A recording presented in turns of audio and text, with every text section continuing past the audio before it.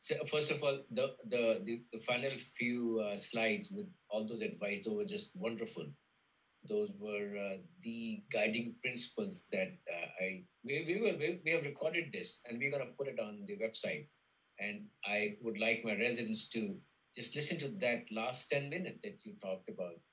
Those are beautiful and very important principles. Thank you very much. These are surgical pearls not only pertinent to insular glioma surgery, surgical pearls for everything, okay?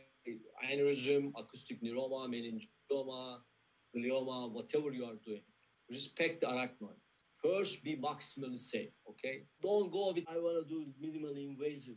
Especially when you start. If you are Professor Enam, you can do whatever you want to do because you reach the level, right? You can change. We also change. We don't stay steady, right? We keep changing our dissection. I was telling you I opened dura now like that. Maybe I will open slit like in the future. I don't know, but we keep changing. Be first maximally safe, okay? Don't try to do fancy things. Apply the basic principles of microneurosurgery, okay? And you have to have many, many plans. Main plan, B plan, C plan, always backup plans. And you have to prepare yourself mentally for these cases. You go read about these things, how they did in the past. You need to know the history of the surgery you are doing next morning, okay? And you need to know the current state of that surgery and how it is done in your institution. You need to know your institutional biases, okay? And then you learn these, you graduate, you start practicing, and don't stay in one school. Go see other schools, okay? Learn other schools, make your own synthesis, and then come up with your own technique, okay? Always, always never lose control in the operating room. You may look like you're losing or sometimes pretend like you're losing. Sometimes you have to yell. Say, hey, stop guys, stop talking. Let's focus here. You are directing people attention to do that surgery from the listening, the music or talking about the food last night they had, okay? So remain calm or at least act like you are calm, okay?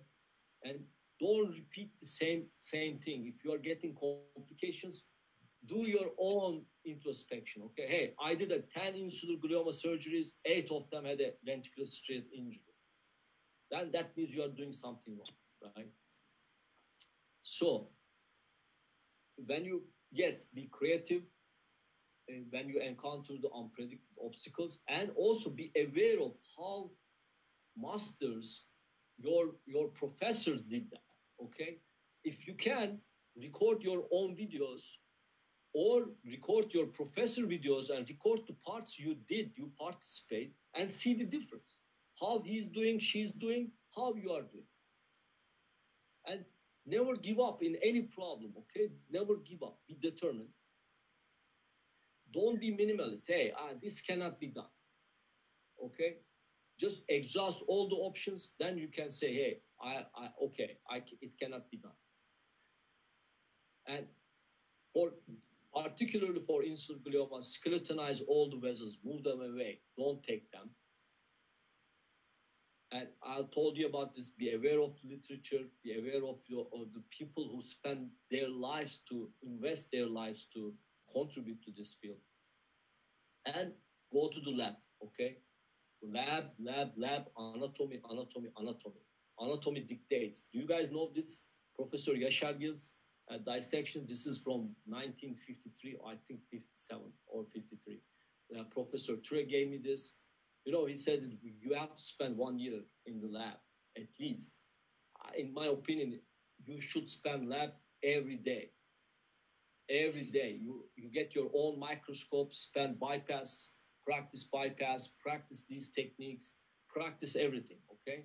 If you become versatile, then you are doing good surgeries. And then you can help your patients. That's the whole idea, helping your patients. And this is our lab, current lab. We moved to this 2018. We had the smaller labs in the past.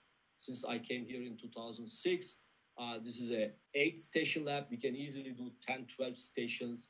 We used to have our own workshops here, but unfortunately due to COVID, we couldn't do. But this May, we did our skull-based demonstration, live dissection. I'm sure some of you guys joined and go, read, listen, watch, dissect. Then if you do this in the lab, when you see the real surgeries, perfect, right? You can do much better.